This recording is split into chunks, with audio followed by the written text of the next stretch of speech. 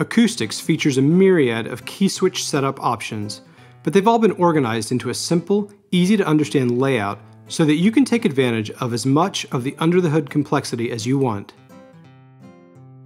On the keyboard at the bottom of the screen, you can see different colored keys, and in the Keyswitch tab, you'll see the legend to understand them.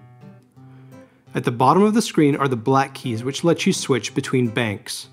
Playing each of the bank select keys automatically activates them and shows them on screen.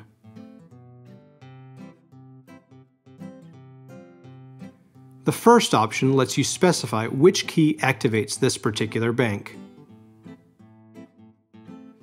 For each bank, you can adjust the play range. Full is ideal for 88 key controllers. Reduced changes the play range to make more room for keyswitch or trigger keys. This is useful for chord picking or strumming, since you probably won't need the highest range of the instrument. You can also choose minimum, which restricts the playing range even more. If you use reduced or minimum mode, you can now place other keyswitch triggers on the newly available keys, which I'll show in a moment. Play mode allows you to choose polyphonic, which is the default mode, tremolo, which allows you to play tremolos via single notes or chords, but note that the strum-related trigger keys will be disabled. In tremolo mode, the mod wheel controls velocity.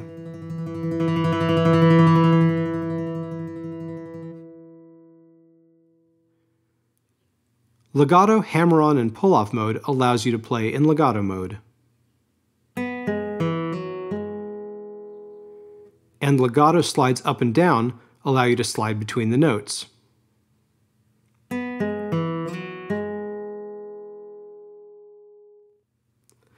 Chord mode allows you to adjust how Acou6tics reacts to chords.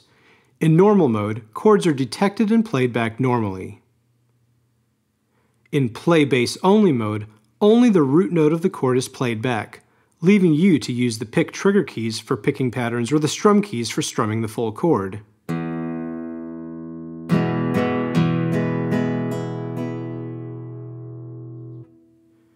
Play bass only and alternate bass causes Acou6tics to only play the root note and alternate its bass.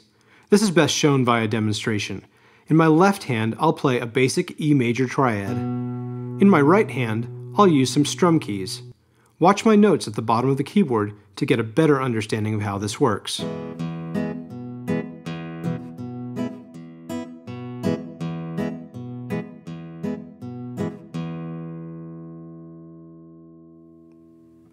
Finally, silent chords causes Acou6tics not to play any chords from the playable range of the instrument, leaving you to only trigger them via strum keys or pick trigger keys.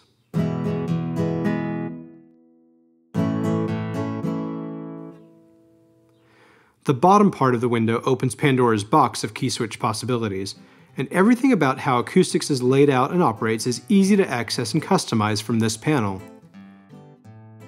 You can choose any key on screen or via MIDI, then you can make a selection from keyswitches, forced keyswitches, and trigger keys, and then assign a specific behavior to that note. Here's a list of all available keyswitches. And here's a list of all available forced keyswitches. And here's a list of trigger keys. Detailed descriptions of each of these can be found in the Acou6tics manual. If you get into designing a custom keyswitch setup, there are all kinds of options available in the preset menu to allow you to save the custom keyswitch maps, recall them, and copy them across banks so that you can organize and manage them any way you'd like.